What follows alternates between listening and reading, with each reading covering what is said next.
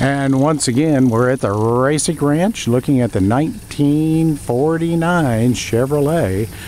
We've got the hood open on the old truck, and we're going to walk up and take a look at it. As you get closer, you're going to find out that that little 216 engine is actually running as we walk towards it. We're going to get up here and you can almost count the revolutions of the fan blade. 216, now that developed 90 horsepower,